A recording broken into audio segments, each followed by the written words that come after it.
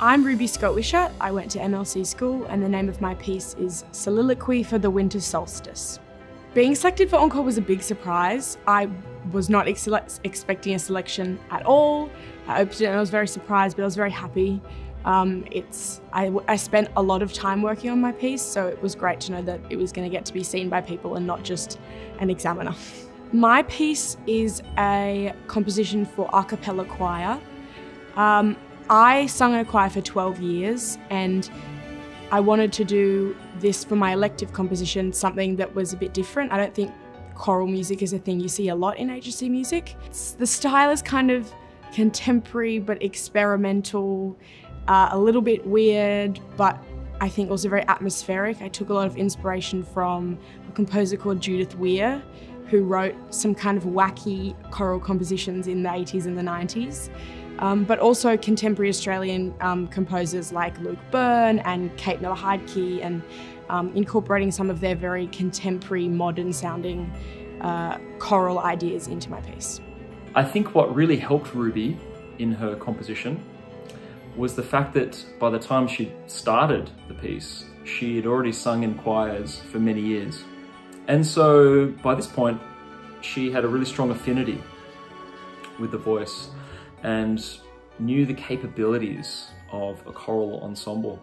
Another thing that really helped Ruby was the fact that the piece was very personal, because she used a text, a poem that her grandmother had written.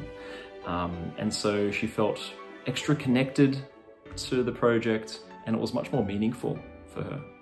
The process of composing a brand new composition can be quite involved and it can be quite a long process. So it's key early on to ignite the interests of the students and get them excited. So the first thing I do is to get students to reflect on where they're at musically.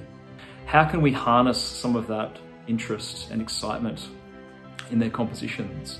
I started my choral composition with very much an idea of the kind of sound I wanted it to have. And I had a poem, my piece is based off a poem, so I could think of lyrics that, like melody that would match with that, or tempo and rhythm that would match with that. But I actually spent a lot of my time composing it thinking, wow, this sounds really bad. Oh, I hate the way this sounds. So I think the biggest challenge for me was self-criticism and feeling like it wasn't good enough or it wasn't detailed enough. But I think that if you give it time and if you spend time working on it and ask lots of people for feedback, for me, that made me feel better. Probably the best piece of advice I was given, which would be to go with your instincts.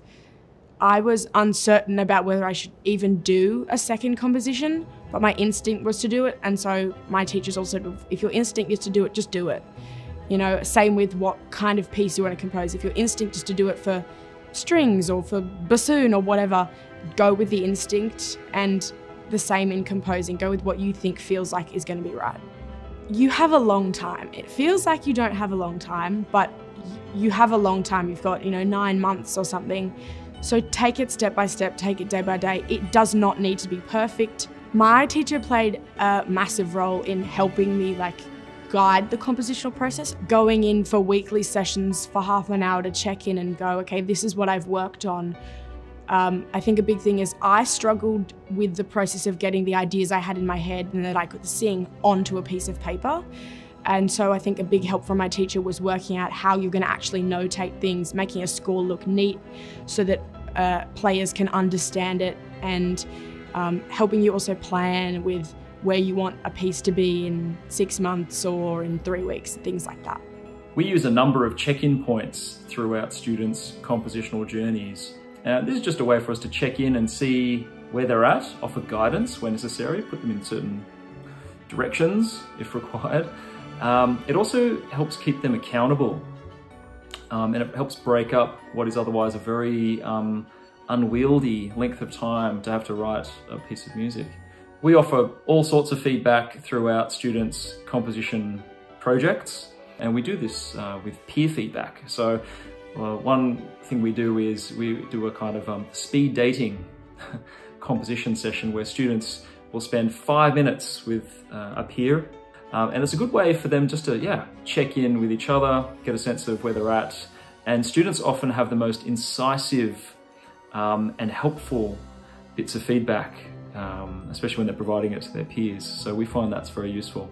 I think if I could have done it again, there's not very much I would change, but I think I would have listened to the piece less. That sounds counterintuitive, but it almost got to a point where, especially near the end of the submission period, where I was listening to the recording I had so much and worrying about all the little details. And I just think you need to just listen to it a few times and go, okay, that's the best it's going to be for now. Like, you can't get every single piece right. And so I think I wish I'd kind of worried less about all the details and just gone, okay, I'm going to listen to it through a few times and change a few things, but otherwise it's good for now.